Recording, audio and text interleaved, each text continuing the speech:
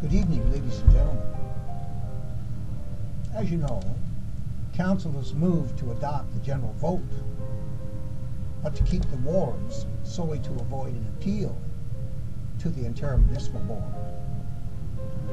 They do not want to go to the OMB because they fear their case there would be indefensible. If Council members were confident that their case for the general vote could be defended at the OMB, they would surely want to go there to prove to the people that what they are doing is best for the city and not just best for the politicians. Wouldn't they? You bet they would. If they thought that they could get a ruling supporting their position, they would certainly want to have the independent and objective Inter-Municipal Board reaffirm their plans in light of all of the controversy and debate the change has sparked. While Council plans on keeping the wards, they will not be used for voting or for any real purpose.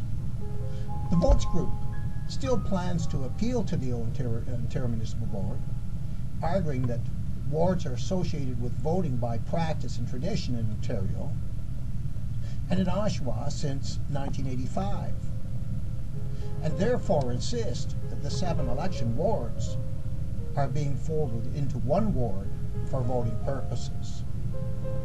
We will argue that this is functionally a change in wards that is appealable to the Inter-Municipal Board.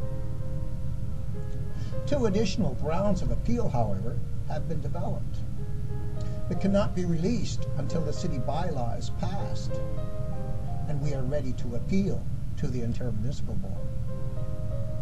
If we release the information early, the politicians, in their greedy and self-serving efforts to move to the general vote, will simply try to word a bylaw to thwart our efforts. We think this is impossible, but still do not want to disclose our case and our arguments prematurely. We do, however, want to assure the Oshawa public that we do believe we can preserve ward voting for Oshawa. Thank you so much.